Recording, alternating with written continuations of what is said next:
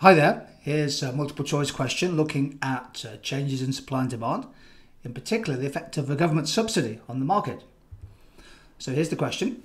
A firm is producing product A and it receives a subsidy to assist in the cost of production and also receives a boost in sales when the product is recognised for having a positive impact on the environment.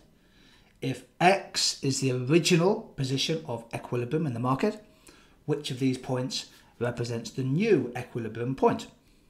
The key here is to read the question carefully. There are two changes identified in the market. First of all, the producer receives a subsidy to assist in the cost of production. And secondly, the product itself receives a boost in sales when there's a change in consumer preferences. The product is recognised for having strong environmental benefits. So really two changes to consider, two changes in the conditions of supply and demand.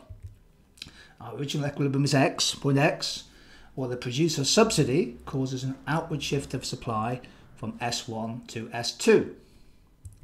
The increase in demand from changing consumer preferences causes an outward shift of demand from D1 to D2. Therefore, the new equilibrium point in the market is the intersection of D2 and S2, which is at point B. Therefore, B is the correct answer. That's a multiple choice question on subsidies and changing demand.